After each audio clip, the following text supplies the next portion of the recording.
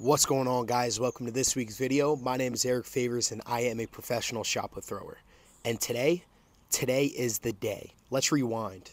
This last 2 months have been really difficult. I've been dealing with an injury.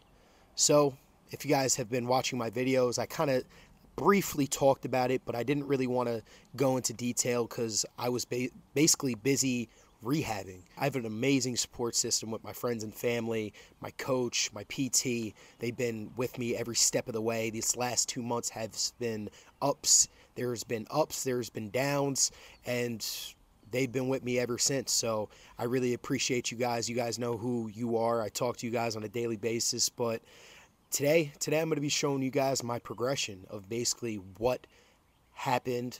So initially I heard it in Germany warming up for a meet, and then I re-aggravated it the week later. So this is basically footage of every single step of the way. My rehab, my drills, my progressions, getting back to this point today. So without further ado, I'm going to talk more about it, but let's get into the video.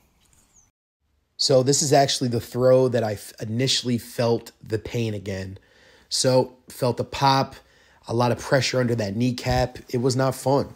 Had a hard time lifting my leg. This is the video I sent to John. He was probably tripping out because that was probably like the 5th thing I sent him during my time in Germany.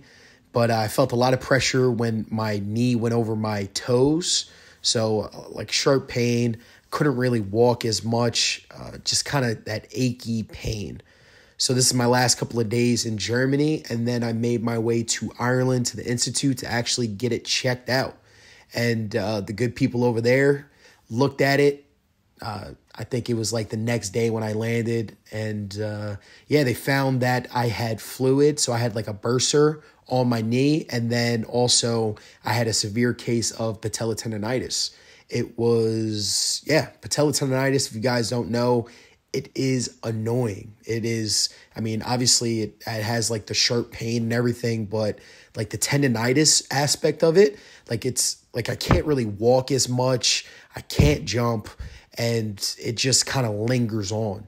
So even if I did like the strengthening for a couple of weeks, still had to deal with like that achy pain once in a while, but I am managing it very well. My load isn't fully there yet, but we're building into it.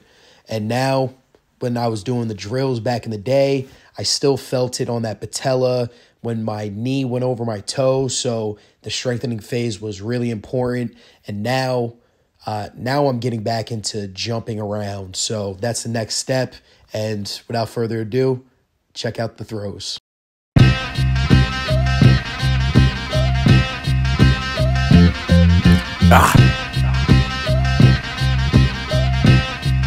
What you coming, nigga?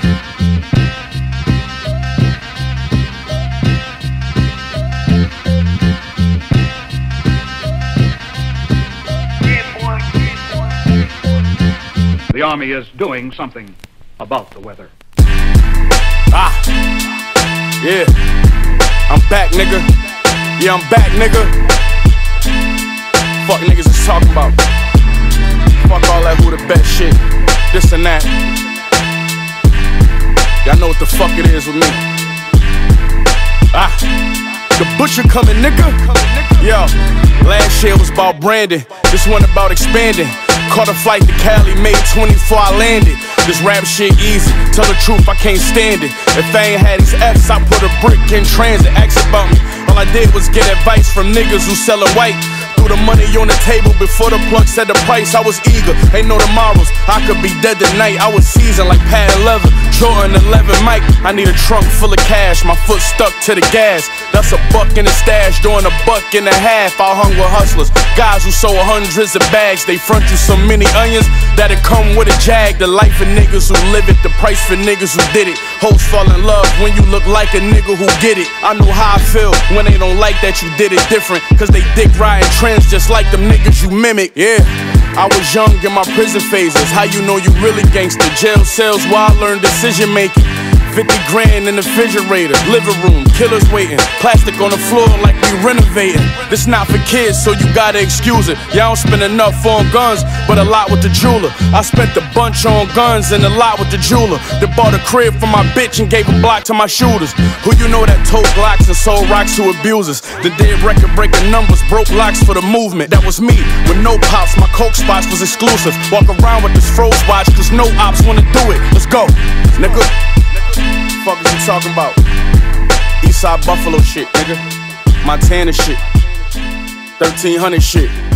Free all my niggas, free my nigga C's, free my nigga duffel bag, free my cousin Dak.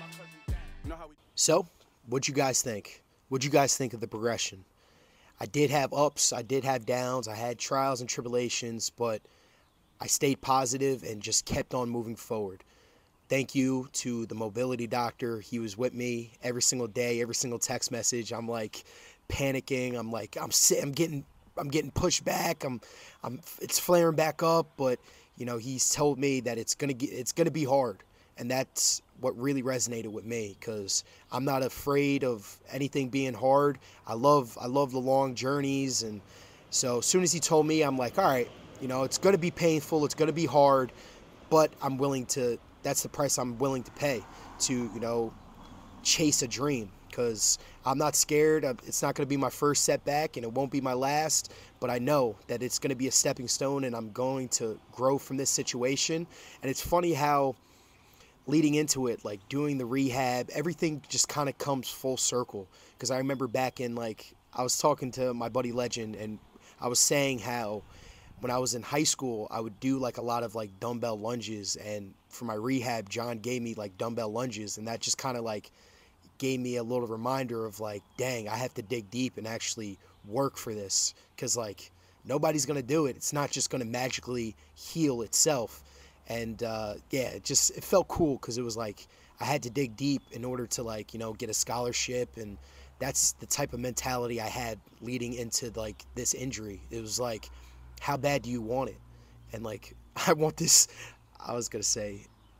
shit real bad. I'm not messing around. I'm taking this shit, I'm starting to curse now. I'm taking this serious. This is my life. This is my dream, and I'm gonna do it. I mean, that's the bottom line. I'm willing to, this is the price I'm willing to pay, to sacrifice, because setbacks isn't a thing, and it all comes full circle.